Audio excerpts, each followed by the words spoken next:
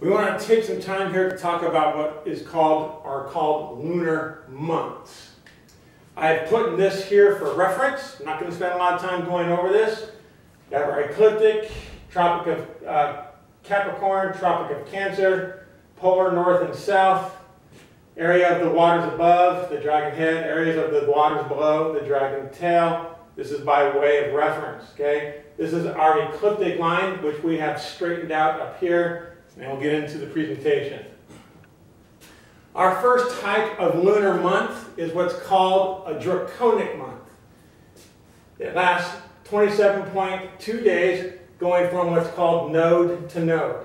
The node is the point where the moon crosses over the ecliptic line, comes down, goes back up, crosses over the ecliptic line, comes around, and back down. As you can see, the time from, we've done point A to point A here, like we're wrapping around the world. So the amount of time that it takes for the moon to travel this path is 27.2 days, going from this node, coming across here, back again to this node. That's why I have point A and point A right here.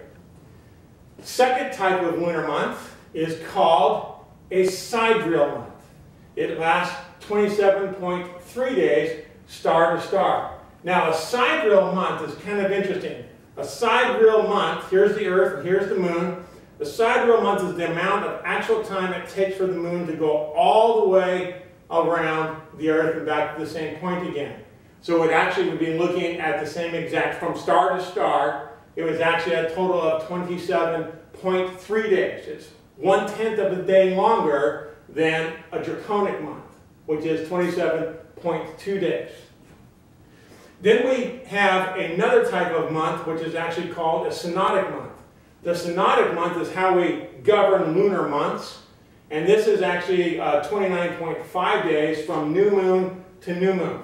So someone might ask the question, why is it that this 27.3 days, the sidereal month, star to star, is shorter than what's considered to be the new moon to new moon?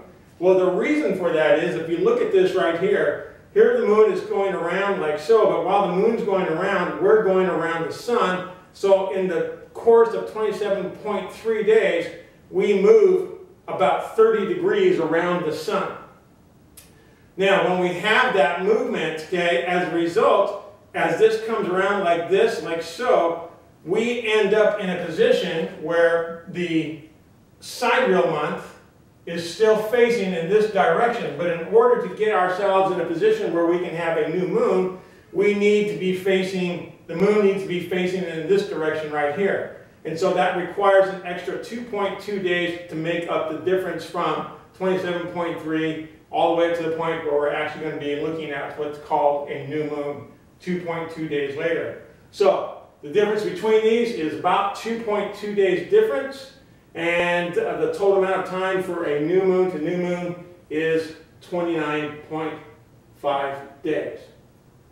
I know it sounds a little bit complicated, but it's fairly simple when we understand that what we're looking at is 3 different types of lunar months, separated by about a little more than 2.5 days, or about 2.5 days from each one of them. We have the Draconic month, 27.2 days. That's the time it takes for the moon to go from across the ecliptic line all the way back to the same point again. Then we have the Sidereal month, which is 27.3 days, going from star to star. We have the moon coming all the way around the Earth like this, total 27.3 days. Then we have the new moon month, or shall we say the Synodic month, where the moon is going, we're going from new moon to new moon, called the Synodic month. And the Synodic month represents the time it takes to go from new moon to new moon, and it's 29.5 days to do that. And the reason why that takes place is because the moon, as we're moving across the sun or around the sun, the moon is moving as well, and so our angle is different, and so we need that extra 2.2 days to make up the difference. I'm going to step out of the screen here. You can have some time to look at this, and we're going to go on to our next video. Our next video is going to be talking a little bit more about what we're going to be calling lunar or astronomical mythology. In fact, it's through the astronomical mythology that we get the concept of what's called the Dragon Month or the Draconic Month. This word right here I took right off of NASA. I didn't make this up, okay? And this is kind of like the link between the astronomy and the mythology that, that's associated with the constellations and the skies. So the next is going to be primary, just a lecture. I'm not going to have a big chart like this.